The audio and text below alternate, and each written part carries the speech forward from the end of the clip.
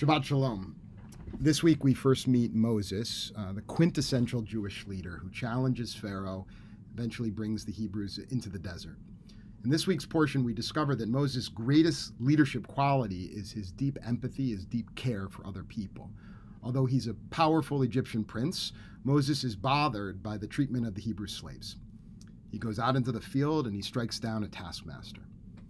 Upon witnessing Moses beat down this tormentor, the Hebrews' response is quite alarming. Instead of recognizing that Moses is someone who cares about them, the Hebrews reject Moses. They wonder why he would not kill them as well. They're unable to see a person who truly cares about them.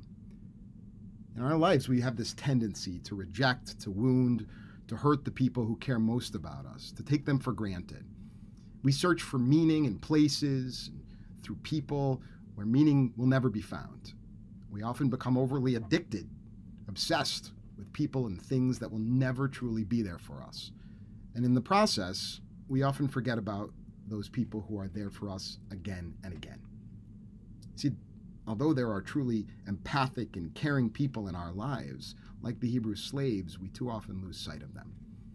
Yesterday, I spent an hour speaking with two people in my life who have long been there for me, who've cared about me, people who I care about as well.